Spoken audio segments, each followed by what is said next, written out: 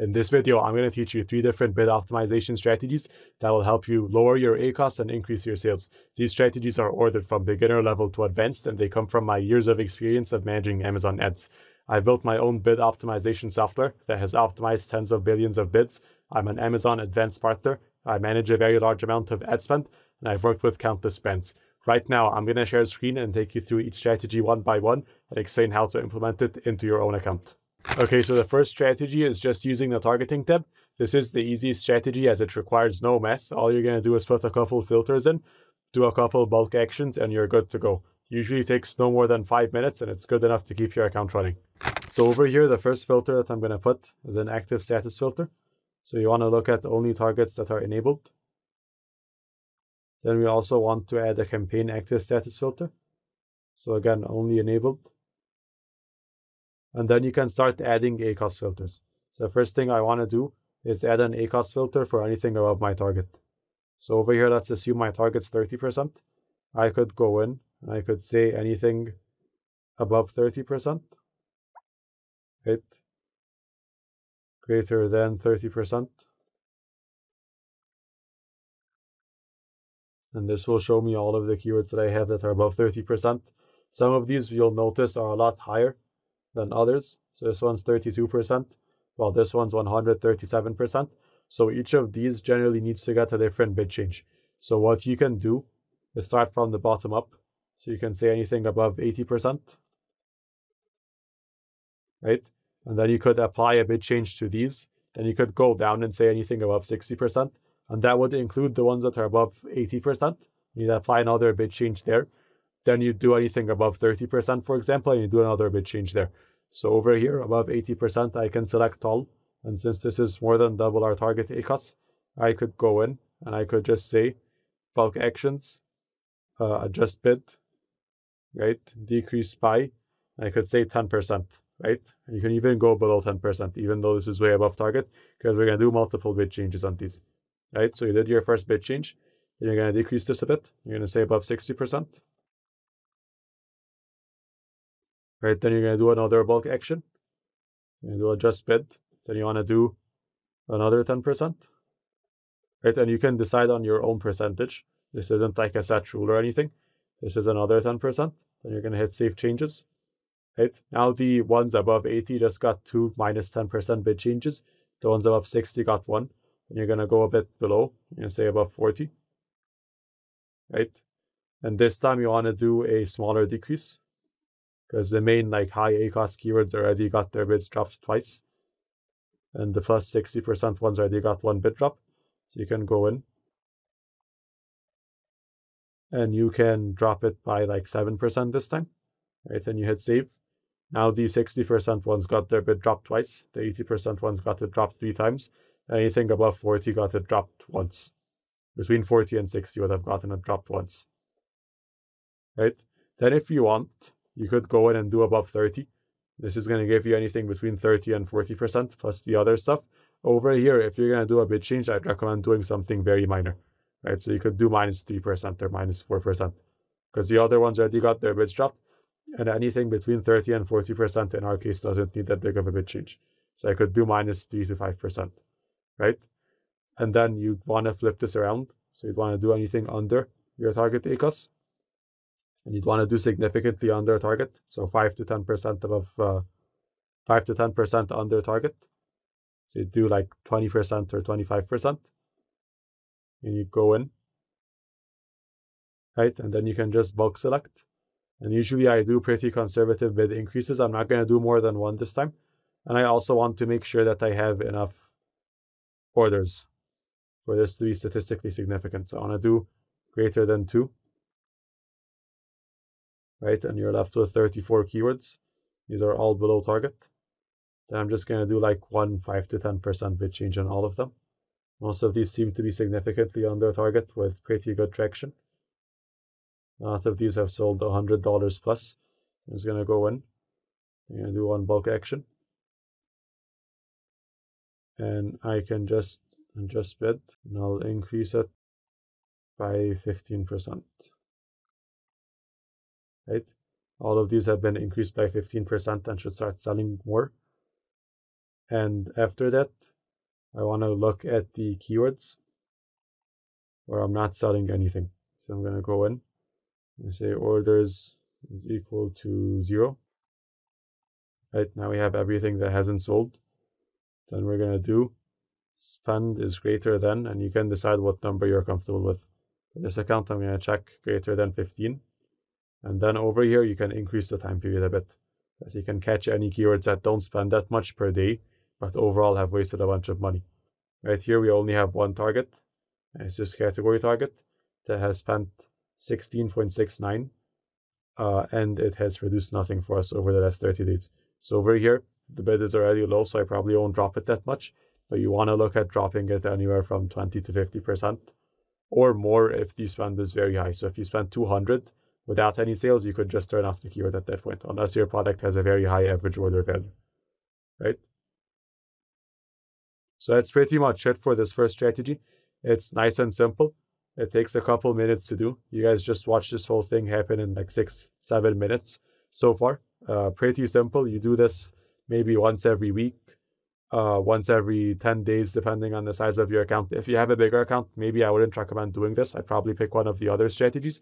But if you have a small to medium-sized account, you could do this once every 7 days, for example, and that should be enough. If you do this once every day, it's usually not that good of an idea because you're going to end up repeating a lot of the same bid changes. So if I log in tomorrow and I put a filter for everything above 30% ACoS for the last 30 days, it's going to be those same keywords. So even after I dropped their bids yesterday, I'm going to go in, I'm going to drop them again because I still haven't had time to account for the new data.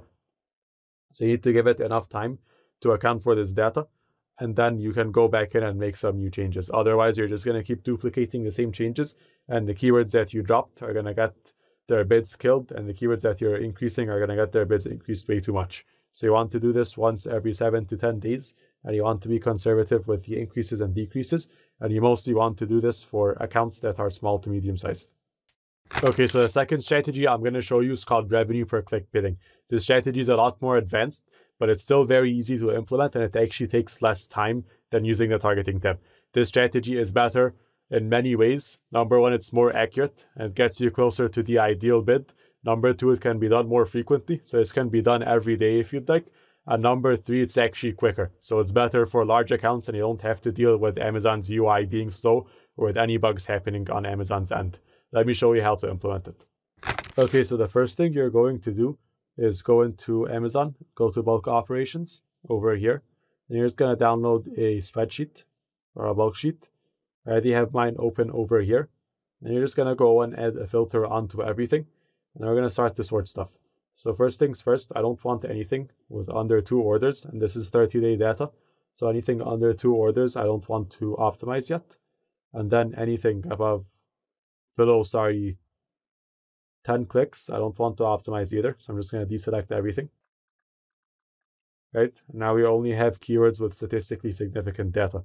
From there, what you're going to do is input a formula for these keywords. So we're going to do open brackets, sales divided by clicks, close brackets, times the target ACoS. Right? And this gives you a bid. So it's just got updated, as you can see. I'm just going to paste this to everything, Control V. And then I'm just going to add the word bid in here. And then we have all of our bids done in seconds. This includes bid increases and decreases. So everything's done for you pretty much. And all of these are very, very close to what you should be bidding. Some of these might be a bit higher than what you're looking for, just because some of the data isn't super correct. Like this one over here has 12 clicks and 4 orders, which might be significant. It might not be significant. That's up for you to decide. But usually some bids are going to end up way higher than they should be. That's the only downside. For that, you can just go in and filter for anything above the cost per click that you're used to paying. Let's say greater than 1.5. You're going to hit save, and it's going to show you anything that turned out too high.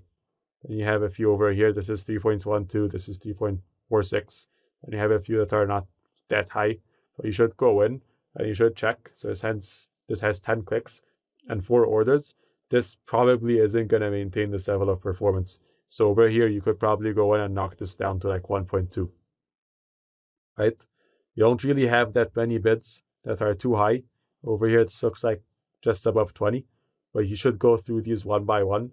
Make sure that the numbers make sense. Make sure that enough clicks happened to actually produce these orders on a consistent basis. And if not, go in and drop the bid down to a level that you're used to paying.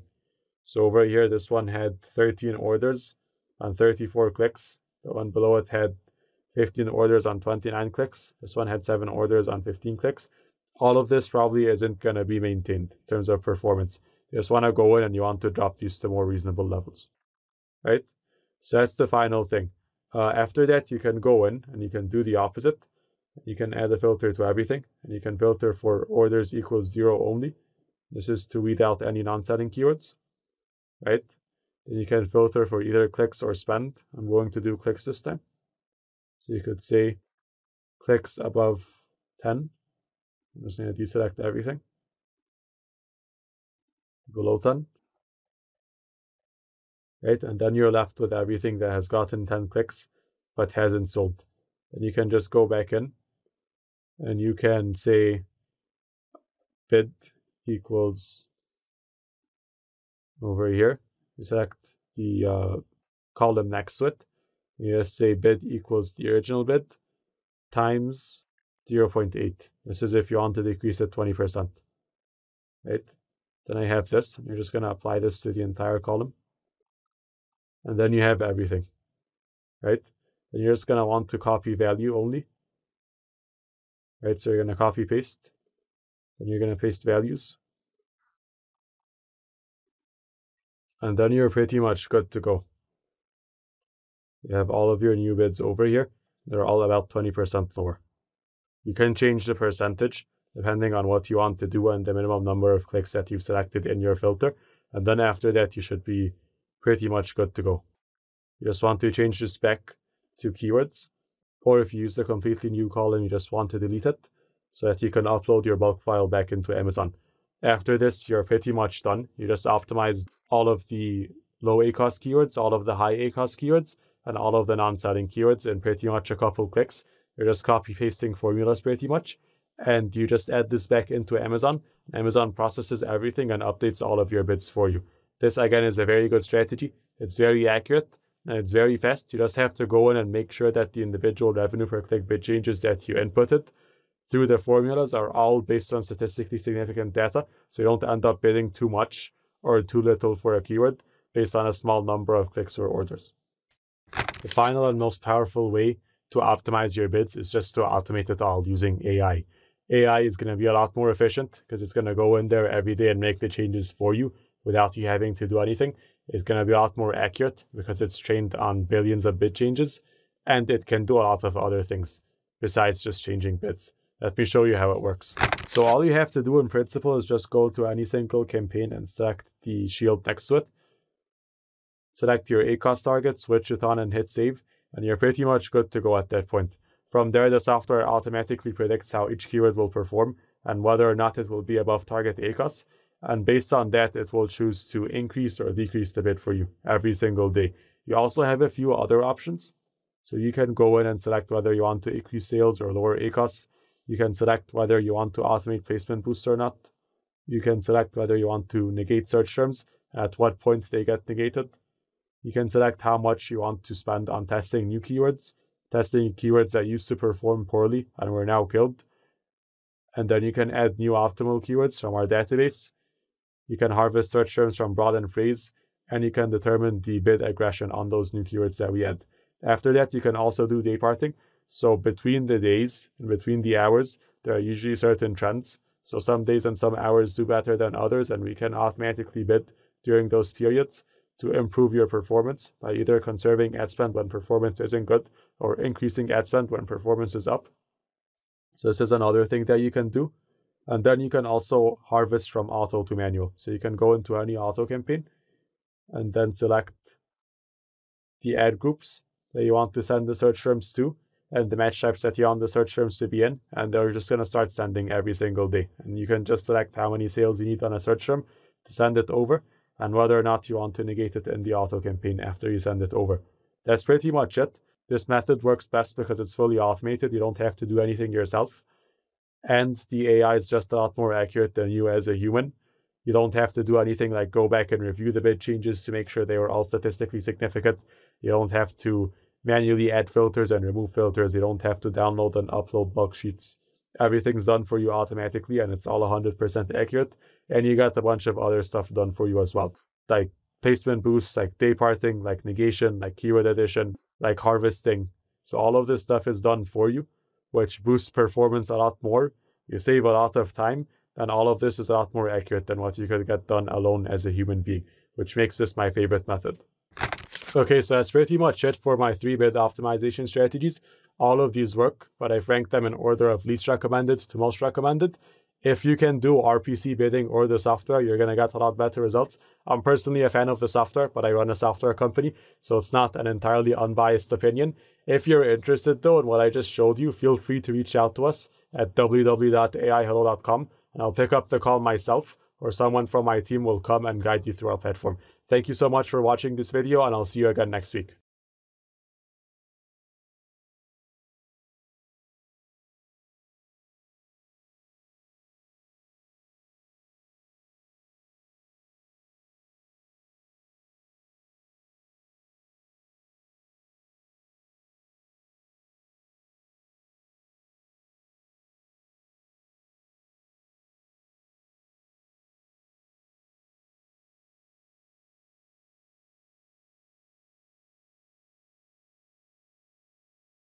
And I'll increase it